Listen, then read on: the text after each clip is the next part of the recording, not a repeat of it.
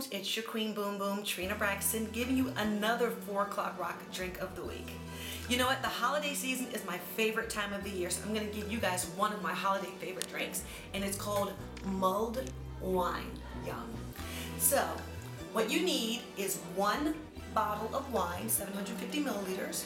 You're also gonna need oranges, cloves, whole cinnamon sticks, and a wonderful appetite. So the first thing you're gonna do is you're going to pour your whole bottle of wine into either a ceramic or stainless steel pot. Why do you want to do that? Because you don't want to put it in an aluminum pot because it'll alter the taste of your wine and have that metallic taste on the end of it, so you don't want to use an aluminum pot.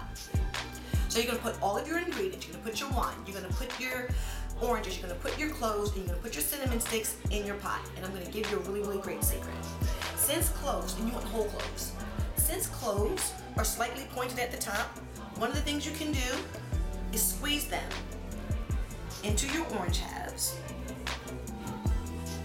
So that way you won't have a lot of sediment at the end of your drink. You don't have to end up scooping it out.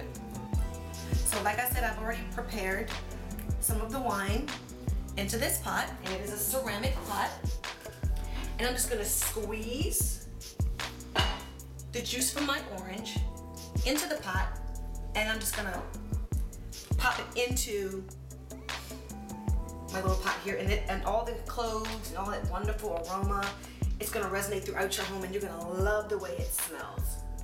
And what you're gonna do is you're gonna let it simmer for just 20 minutes, and you wanna make sure that your concoction does not come to a boil.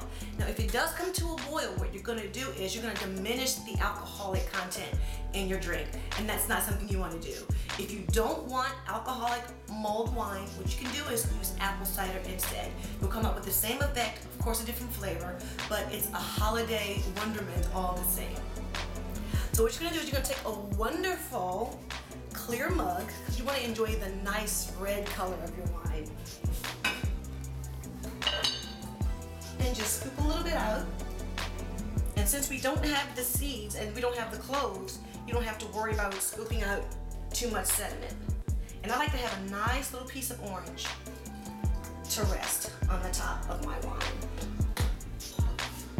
I like to keep it nice and hot. I like to see the steam come. I don't like for it to cool down because I like to get right to it, just like a kid at Christmas.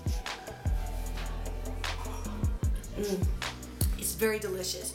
Now sometimes when you do have your mulled wine, it can be a little bitter. So if you choose, you can add a little bit of brown sugar, maybe half a cup of brown sugar. You stir your mixture until your brown sugar is dissolved, and you're done.